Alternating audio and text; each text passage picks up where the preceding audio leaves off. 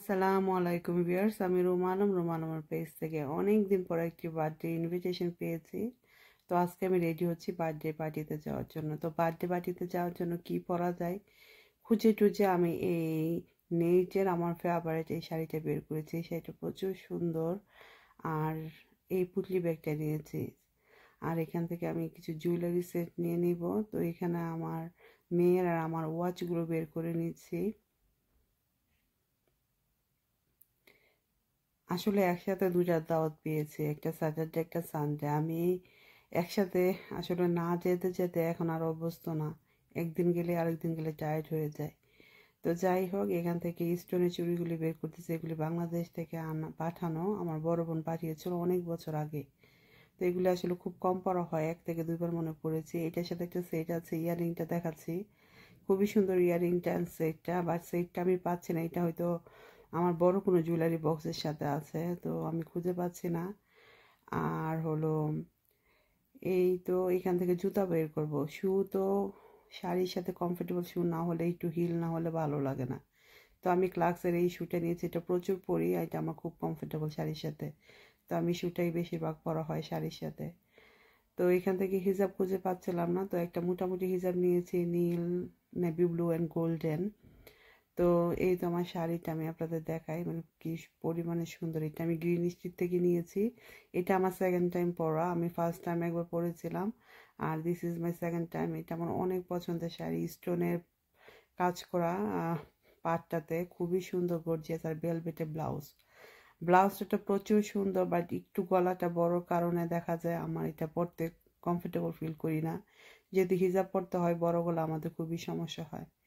যাই হোক, আমি ভিতরে চেষ্টা করি একটু গেঞ্জি বা হিজাবটা বড় করে রাখার জন্য, যাতে আমার পিঠ না দেখা যায়। এখানে সবগুলো জুয়েলারি সেট আপ করে নিচ্ছি, কোনটা পরবো না। আমার এই জুয়েলারিটা পাঠিয়েছিল 18-এ আমার বড় বোন। একটা নীল শাড়ি গিফট করেছিল আমার ভাইয়ের বউ, তো ওইটার সাথে ম্যাচ করে এটা পাঠিয়েছিল। শাড়িটাও পরা হয়নি, আর এই জুয়েলারিটাও পরা হয়নি, কারণ এরপরই কোভিড শুরু হয়ে গেল ইউকেতে, বিশ্বে। তো এরপর থেকে তো যাওয়া আসা সব জায়গায় বন্ধ। তো আজকে ভাবলাম যেহেতু একটু নীল টাচ আছে, নেভি ব্লু, তো এটাই চুজ করি। তো এইখানে আমার অর্নামেন্টস, রিংস, তো এগুলো হচ্ছে আমার গোল্ড। আর এমনিতে যে রিংগুলি পাওয়া যায়, সো এখানে আমার রিংয়ের কালেকশন খুবই কম। আসলে বাইরের দেশে এত তো পছন্দ মতো পাওয়া যায় না বাংলাদেশের মতো। তো এগুলি সব আমার ইউকে থেকেই কিনা, আর দুই একটা হয়তো আমার বড় বোন পাঠিয়েছে। তো যাই হোক, আমি এখান থেকে আমার পছন্দ মতো রিংসগুলি নিয়ে নিলাম। এই হচ্ছে আমার শাড়ি, হিজাবটা চেঞ্জ করেছি। আর এখন বাচ্চাদের কাপড় কি পরাবো, ছোট 2 মেয়ে আছে, ম্যাচ করতে চাচ্ছিলাম আমার সাথে। বা দেখা যাচ্ছে মেয়েগুলো এত দ্রুত গ্রো আপ হয়ে যায়, কোনো কাপড় দেখা যায় 2-3 বছর পর আর এটা ফিটিং হয় না। তো ছোট মেয়ের জন্য পেয়েছি একটা নেভি ব্লু নীল নেইটের, আর বড় মেজুটা পরবে নেইটের ভেলভেট। 2 বোনের জন্য 2টা ভেলভেট পেয়েছি। আর বড় দুজনের সাথে ম্যাচ না করলেও চলবে, তারপর বড়টা তো কাজে থাকবে, আর একটা হয়তো ম্যাচ করে পরবে। তো এখানে আমি চলে এসেছি আজকে আমার মেকআপ কালেকশনে। এখানে আমি কয়েকদিন আগে এগুলো গুছিয়েছিলাম। তো এখান থেকে সব কিছু আগে উপরে বের করে নিয়েছি। আসলে মেকআপ টেকআপ না করতে সব কিছু ভুলে গিয়েছি, কি লাগবে কি লাগবে না কোনো কিছুই আমার মনে নেই। আর অনেক দিন পর আসলে একটা হেভি পার্টি মেকআপ দিব।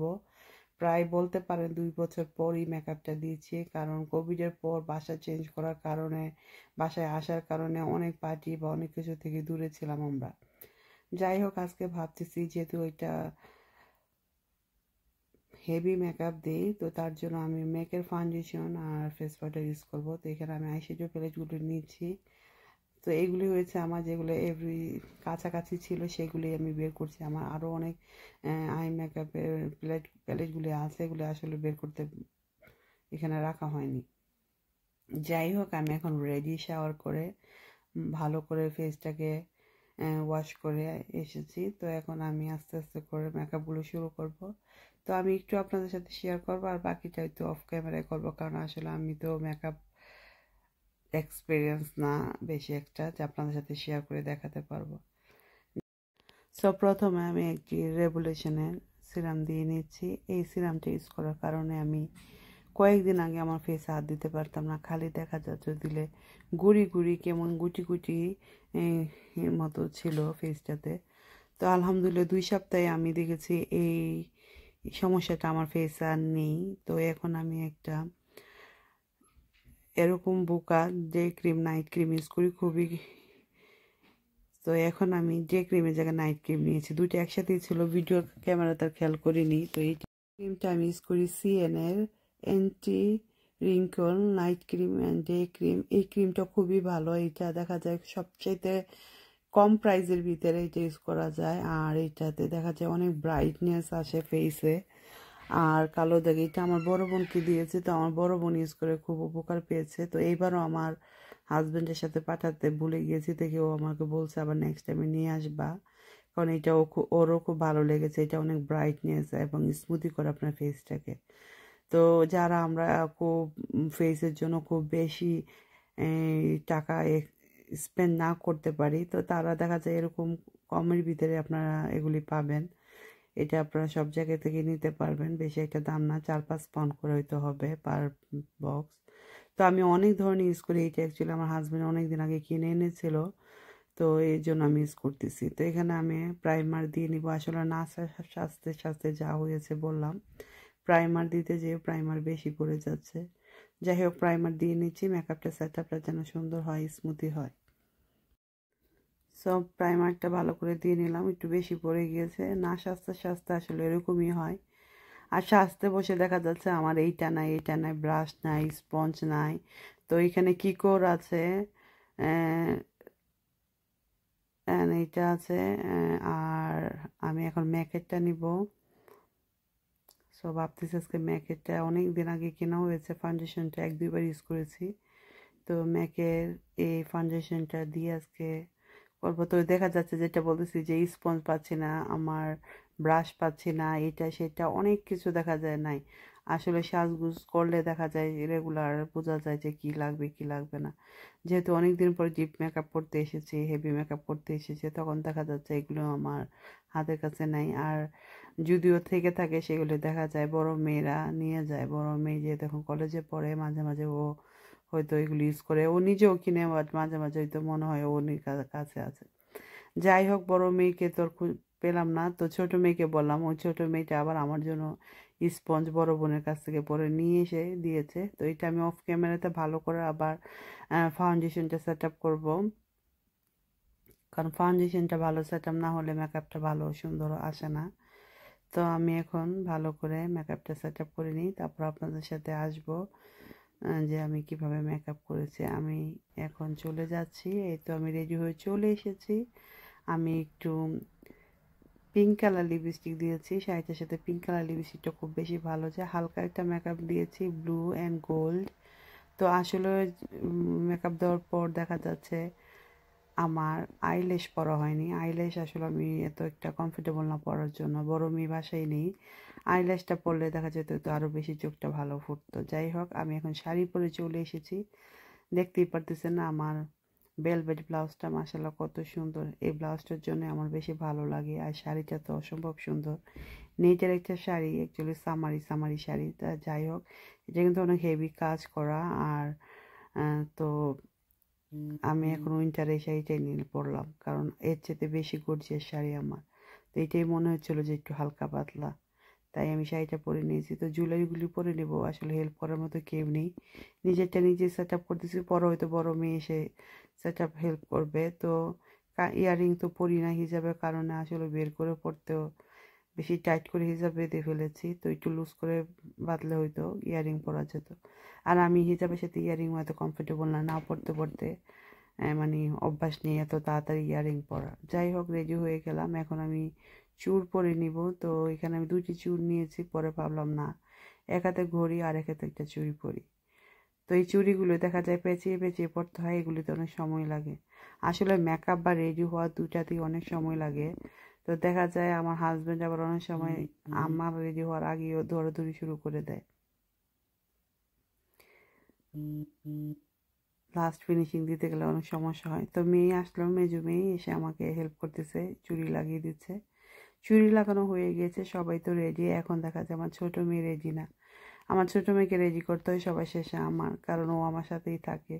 আর ওকে দেখা যায় বোনরা বেশি একটা হেল্প করে না, তো কারণ ওরা নিজেরাও তো ছোটো, ওদেরও অনেক সময় লাগে সাজগোজ করতে। ওরা বেশি একটা সাজে না, তারপরও মানে নিজেদের হেয়ারটা সেট আপ করা, একটু ক্রিম দেওয়া, পাউডার দেওয়া, ওরা দেখা যায় ওগুলি ভুলে যায়। তো এগুলি আমার মনে করিয়ে দিতে হয় যে এইটা পরো, ওইটা পরো, এইটা করো, ওইটা করো। তো এই তো আমার রেডি। এখন আমি ফেসে আমার সেটিং স্প্রেটা দিয়ে নিব, যেহেতু সারাদিন থাকবো। আর তো এখানে আমি কিকো ব্র্যান্ডের সেটিং স্প্রেটা নিয়েছি, তো এটা আমি এখন একটু দিয়ে দিব ফেসে।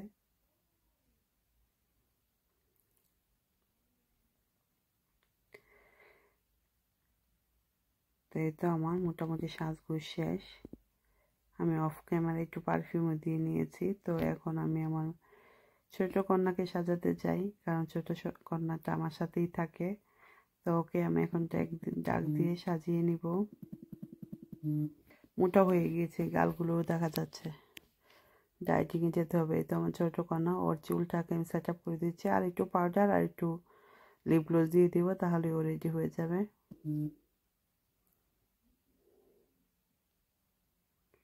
এই তো আমরা রেডি হয়ে গেলাম ছবি শেষে। যাওয়ার আগে একটুখানি তাড়াহুড়া একটু ভিডিও করেছি, একটু ছবি তুলেছি। আমার হাজব্যান্ডকে তো বললামই, ও দৌড়াদৌড়ি করে আগিয়ে যেয়ে বসে যায়। তো যাই হোক, এখন আমার দুই মেয়ের সাথে একটু ভিডিও আর একটু ছবি তুলে দিল মাহিমা। আসলে বাচ্চারা তো সুন্দর করে ভিডিও করতে পারে না, যতটুকুই পারে আলহামদুলিল্লাহ ওটাই আমরা আপনাদের সাথে শেয়ার করি।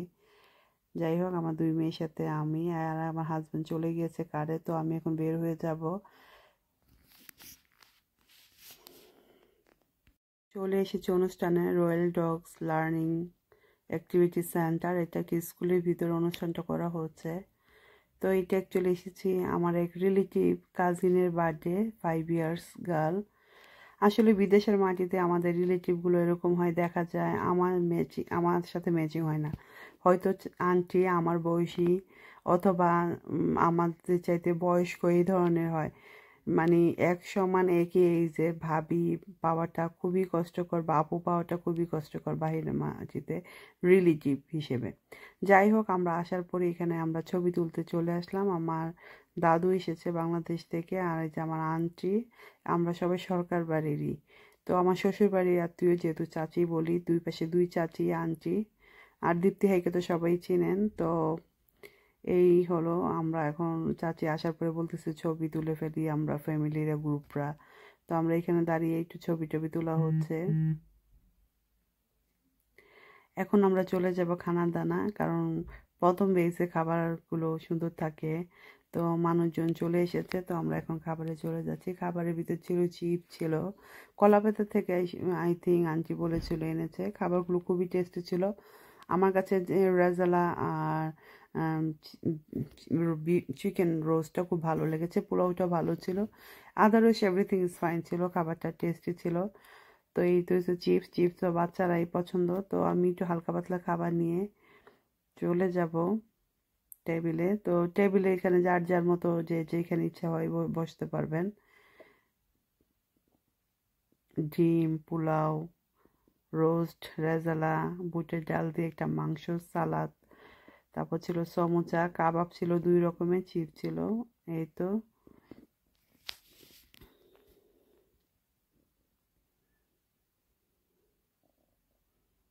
এই হলো আমার খাবার। তো শুরু করি বিসমিল্লাতে। আমি আর চাচি বসেছি একই টেবিলে, বাচ্চারা আশেপাশে আছে। ওরা খালি চিপসই খেয়েছে, ওরা আসলে ভাত খেতে চায় না। ওরাও 4 জনই দেখা যায়, চাচির বাচ্চা, আমার বাচ্চা, চিপস খাওয়ার জন্য অস্থির। তো এখন পানের সময়। পান, আমি আসলে পান খেতে পারি না, তো আমি একটা ভিডিও বানাবো দেখে একটু পানের ভিডিও করলাম। তো ওইটাই দেখেছে, আমি খেতে পারি না, আমি কখনো পান খেয়ে মজা পাই না। তো সবাই শেষে চাচা বাতিজা বসছে, তো ওদের একটু ভিডিও করলাম। মোটামুটি অনেক মানুষ হয়েছে পার্টিতে। তো আসলে অনেক বড় স্কুল, তো দেখা যায় বাচ্চারা এক পাশে, পুরুষরা এক পাশে, মহিলারা এক পাশে। এই হয়েছে বার্থডে কেকটা, মাশাআল্লাহ অনেক সুন্দর হয়েছিল। Happy 5th birthday আজারা। সুন্দর 5 ইয়ার্স গার্ল। আর মাশাআল্লাহ আজারা এত কিউট, ওর একটু শরম পায় না, সাই পায় না, সবার সাথে মিশতেছে, কান্নাকাটি নেই। এই হচ্ছে birthday girl. Happy birthday to you আজারা। তো ও খুব কোয়াইট আর একা একাই খেলছিল। ওর বার্থডে ও প্রিন্সেস, ও বলছিল আমাকে, অ্যান্ড আমি পিকচার তুলতেছি বলে ও হাসতেছে একা একাই। তো এই যে দেখেন আমাদের গেস্টদের লিস্ট জাস্ট মহিলারাই, দেখতে পারতেছেন মাশাআল্লাহ অনেক মানুষ হয়েছে। তো এখানে আমরা সরকার বাড়ির এই যে চাচি পিঙ্ক কালারের বোরখা পরা, আর পাশে হচ্ছে ওনার শাশুড়ি মা পিঙ্ক কালার। ওনারা আসলে থিম রেখেছিল পিঙ্ক, আসলে আমি জানতাম না যে পিঙ্ক কালার, তাহলে আমি হয়তো পিঙ্কই পরে যেতাম। তো এখানে সবাই ছবি তুলতেছে, করতেছে,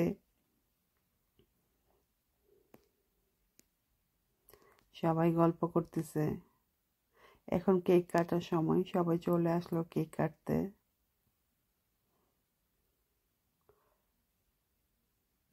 ওর ফ্রেন্ডরা, ওর বয়সী সবাই গালে হাত দিয়ে ছবি তুলতেছে, সবাই পিঙ্ক কালার, হালকা হালকা পিঙ্ক।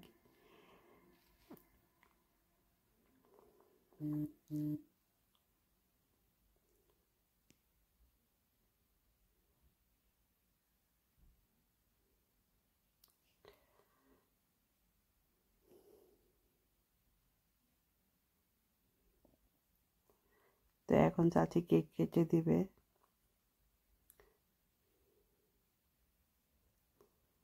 চাচি দেখছেন আমার চেয়ে তো হয়তো বয়সে কম হবে, বা আমরা একই বয়সী হব, চাচি ডাকতে হয়। তো যেহেতু শ্বশুর বাড়ির সম্পর্ক, তো চাচা চাচি, চাচাও তুষারের ছোট এরকম হবে। তো বিদেশে আমার দেখা যায় সবাই এরকম খুবই ইয়াং, সবাইকে চাচা চাচি মামা মামি ডাকতে হয়।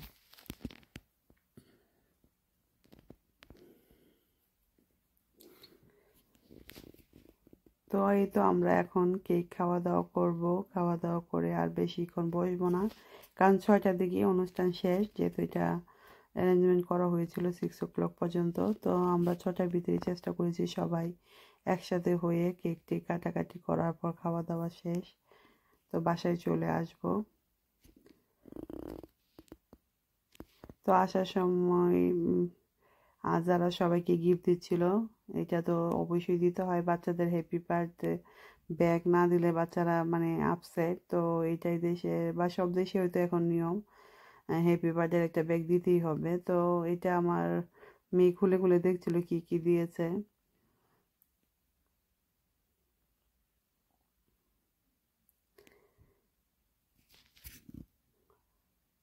ছোট ছোট গাড়ি, চকলেট, এই টয়, এই শার্পনার, পেন্সিল, পেন, এই টাইপের জিনিসপত্র অ্যাকচুয়ালি ব্যাগের ভিতরে থাকে।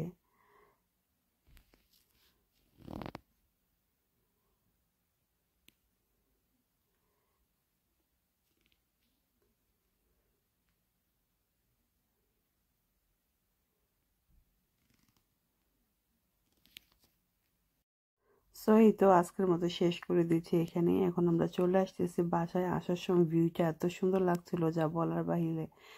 লাল আর গোল্ডেন কালার লাইটে নদীর উপরে দেখা যাচ্ছিল বড় বড় বিল্ডিং গুলো, খুবই সুন্দর লাগছিল। তো আজকের মতো এখানে শেষ করে দিচ্ছি। নেক্সট ভিডিও দেখার আমন্ত্রণ রইল আপনাদের।